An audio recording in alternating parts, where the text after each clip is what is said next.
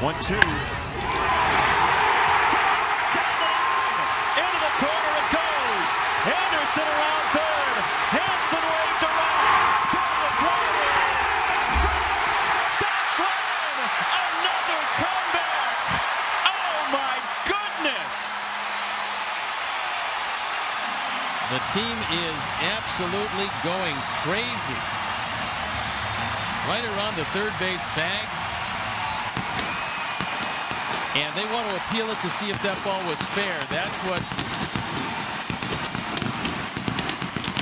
they're talking about. Adrian Johnson said it was fair all the way. It's another slider down. Melky goes and gets it, drills it up the line, and the question is it a fair or foul ball? It's really close, and unless it hit the outside part of the line, it's not in fair territory. Play at the plate. Hanson scores. Lucroy, who had trouble handling the baseball tonight, tries to make the tag without the ball. The question is that a fair ball? And it is reviewable because the ball's first landing spot was behind the umpire's positioning at the base.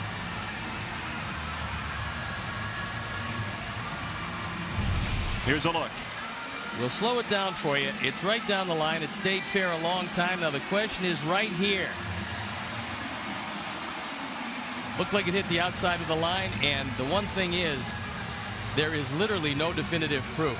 You'd have to have definitive proof, indisputable video evidence to overturn the call on the field. You start with the call on the field being accurate and need proof to overturn it. The kick up of dirt looked like it came, as you said, about halfway.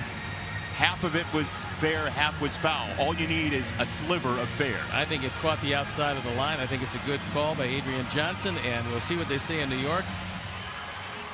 I'm not sure if you saw any definitive proof. We slowed it down. That's a great angle, and game over. Fair ball, game over. Melky needs a new shirt. The Rangers get come back on by the Sox. We talked about the fact that if you want to get in the bullpen, this is the pen to get in. That's 16 saves they've blown.